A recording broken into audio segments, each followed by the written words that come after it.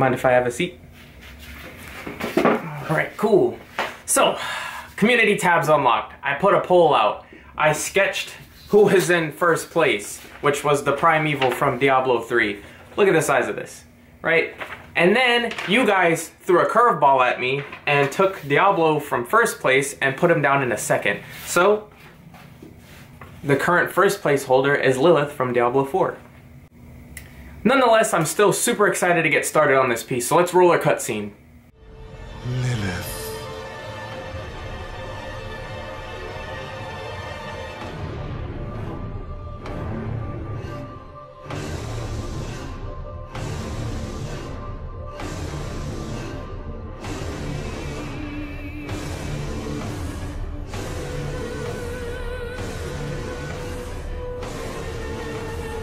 Blessed Mother,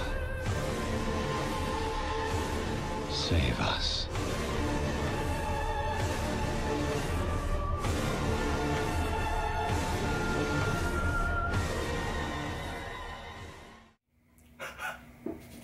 Not too shabby, right? So, depending on the success of this video, if you guys want to see more of the Diablo characters, maybe we can move on to bigger. Who knows? I'm just throwing it out there. But let's go ahead and get started, shall we? Alright everyone, so as you could have predicted, we start with the foundation. You can't have a building without a foundation. The same thing applies to sculptures. So once you got your armature in a nice position, you got it posed up how you want it, you bulk it out with some aluminum. Now this sculpture is going to have a lot of aluminum under the dress kind of area. Simply because like it didn't make sense to sculpt legs if they were going to be completely covered by a dress. So I make sure to really reinforce the foundation there with a lot of aluminum foil. Alright, and once you've got the aluminum to a desired thickness level, you always want to make sure to keep in mind not to make the aluminum too thick because you're going to put a layer of clay over that, and you don't want to make the piece too bulky looking, unless that's what you're going for. But for this sculpture, she's a thinner woman, so I don't want to make too much aluminum.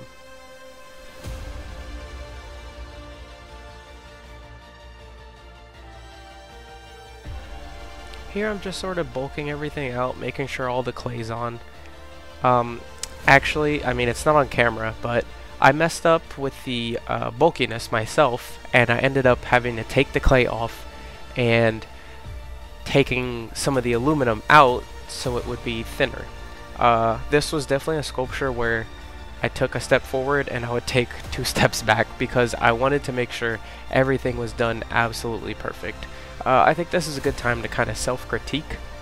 Something that I wish I would have done better was her face. Now, I spent about 3 days worth of what could have been progress just trying to make sure the face was done right. I ended up settling on one that I was pretty happy with. I think I could have done a little better, but you know, it had been 2 months since I put a video out, so I wasn't trying to take forever on the face of Lilith here, especially because that wasn't even the very last step. I still had to do all of her wings and everything, but I digress.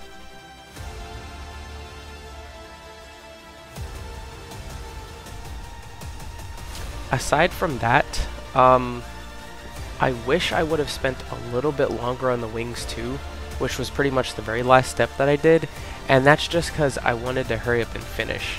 The wings do turn out pretty good, don't get me wrong, but they could have been better if I'd have just taken that like extra step or 2.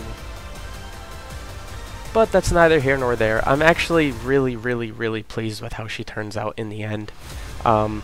Here I'm just sort of adding those extra layer of detail that no one's ever going to really see, but I know it's there. This was when I was like still not as much on a time crunch, so I was cramming in as much detail as I could. When I kind of realized how little time I had left, I sort of skipped a couple things, which was like this tail thing that she's got, but no one's ever going to see that. And she also has like a couple of extra back spikes, but I wasn't sure how to get those in without something breaking, so I decided to leave those out. So those are a couple of things that I missed out on that I wish I could have done, but you know, like I said, I wanted to hurry up and get the video out.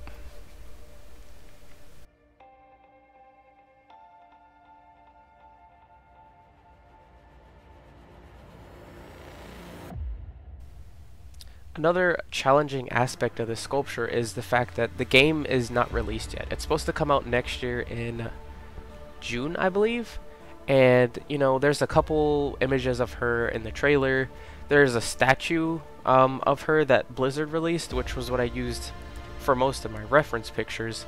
But, you know, aside from that, there's not too much to go off of. So I was just kind of eyeballing it. So I was really, really happy with how all of her proportions turned out. At this point, I got really excited because, you know, her signature silhouette is those horns that she's got. So I really wanted to make sure to do those right. And I think I nailed it pretty well. It was a little tough getting these ridges in without smushing everything, but in the end, it turned out really good. Now this was a pain. It wasn't as bad as I thought it would be. It was still a little tedious, don't get me wrong, but the wings turned out pretty good.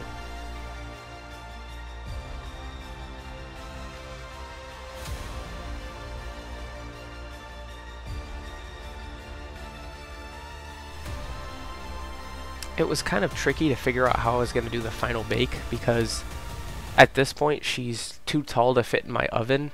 So what I ended up having to do was lay a wooden block down and lay her on her chest so that way I could fit her in the oven like lengthwise, height-wise, because she's not too wide to fit in, but she was definitely too tall, so I had to lay her down.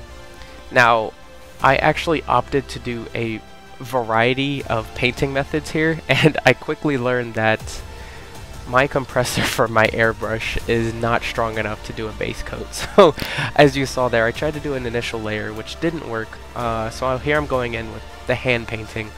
After I'm done hand painting, I'm going to dry brush the blended details, and then I'm going to take some crushed up pastels and push a couple of shadows into some areas like I did with the Demona sculpture. But that pretty much wraps up this video.